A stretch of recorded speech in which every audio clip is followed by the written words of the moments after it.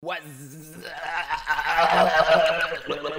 I thought today, for you dudes, we'd talk a little bit about Spyro because, man, it has been, like, honestly, years since we last did any kind of content to do with our favorite purple dragon.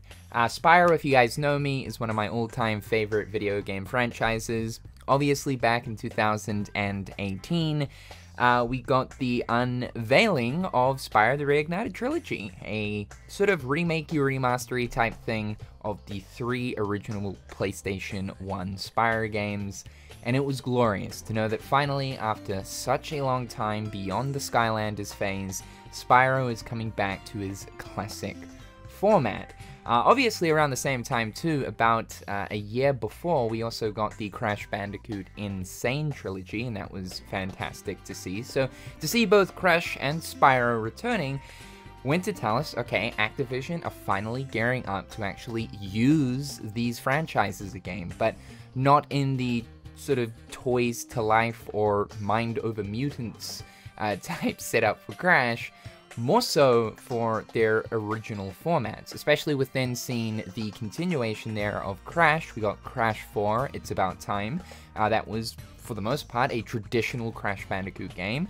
Activision then went ahead, got Beanox to create Crash Nitro Fueled, which, by the way, one of the best kart races of all time. There are moments there I think it's actually better than Mario Kart. Yes, that's right, better than Mario Kart. And last year, we also got Crash Team Rumble.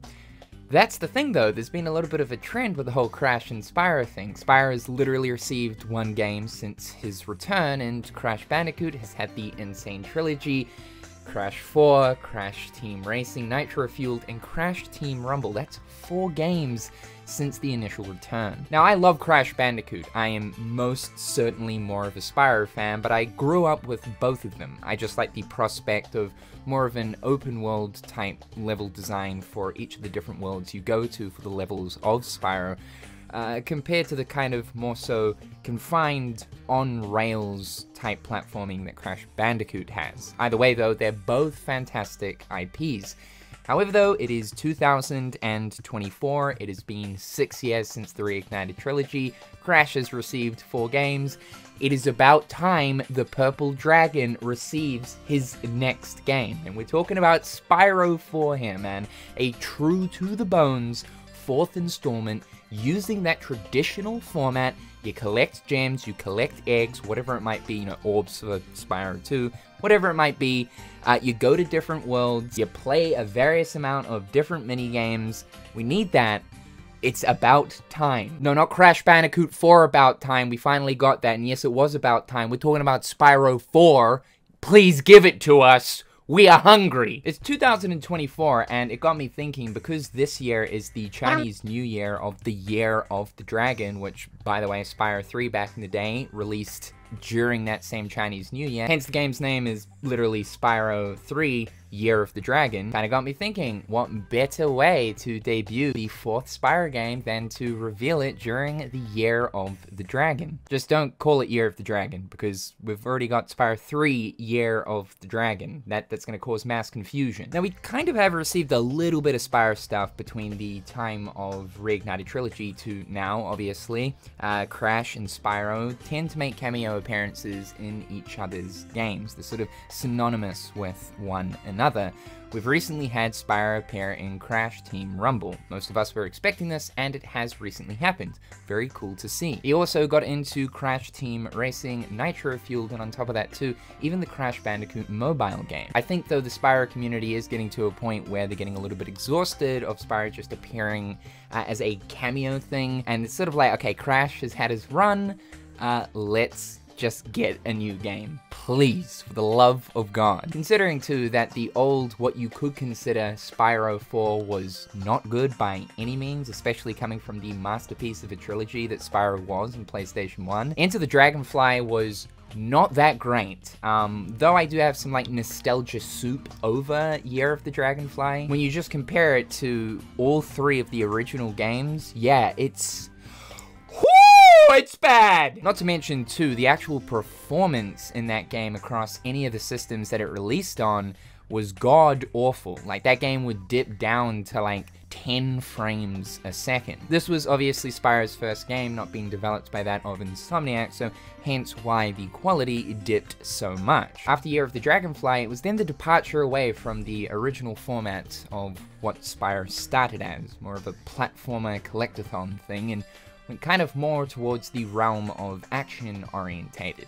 Not to say that something like Hero's Tail wasn't a bad game, it was actually pretty good, definitely better than Enter the Dragonfly. But Year of the Dragonfly would be the final installment that used the traditional Spyro setup. So I think for a long time, fans have been wanting a true fourth Spyro installment using that traditional setup. And that's just the thing, I really do hope that, you know, if Activision do decide to make Spyro 4, which I do believe it is going to happen, he's still very much prevalent right now as a cameo appearance, that they keep the games to the traditional format, being that of a collectathon platform. I really hope that they don't start to go down the road of where we start to see Spyro A New Beginning with the more mature, darker Spyro games, even though I actually really like those, as well as A Hero's Tail, being that of more action-orientated. Now, over the years, there have been like different talkings of leaks and things basically suggesting that a Spyro 4 could potentially be in development, but honestly, nothing concrete. I do have a good feeling though that because Crash has received a numerous amount of games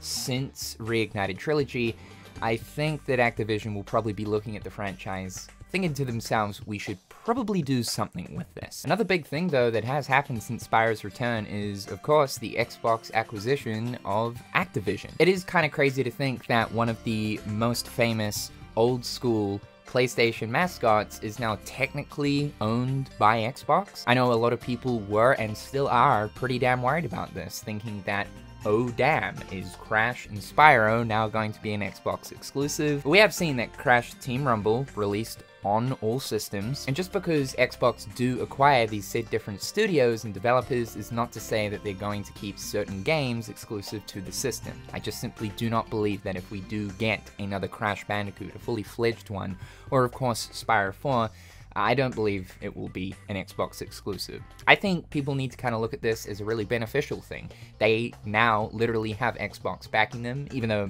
Activision are big money bags anyway. They kind of don't really need Xbox. Still, it's nothing but additional financial support. And if anything, I can imagine that Xbox would likely be pushing Activision, suggesting that you should probably do something with Spyro, given that it is a pretty successful franchise. Maybe not as successful as Crash, and that's probably why we're seeing so much Crash Bandicoot, but it is still definitely something that captures the hearts of a lot of gamers, and no doubt a fourth entry would do incredibly well. So that's probably one of my most anticipated reveals currently. I desperately want a fourth Spyro, just envisioning what they could do with Spyro's classic format, with current modern day technology, making those worlds that you go to even more expansive and bigger. Reignited Trilogy is also a beautiful looking game, and I think that Toys for Bob did a fantastic job of capturing that traditional art style of OG Spyro into more modern. So to see a fourth one, that's a pretty exciting prospect. However guys, let me know your thoughts and opinions towards Spyro 4. Do you think 2024 could be the year that will finally get the unveiling of a fourth entry? It is the Year of the Dragon after all. Other than that guys, be sure to follow me on my other social platforms, links in the description down below. Be sure to subscribe to the channel to keep up with all the latest and greatest. I'm Cynical, hopefully having a fantastic day, and we'll talk real soon. Peace.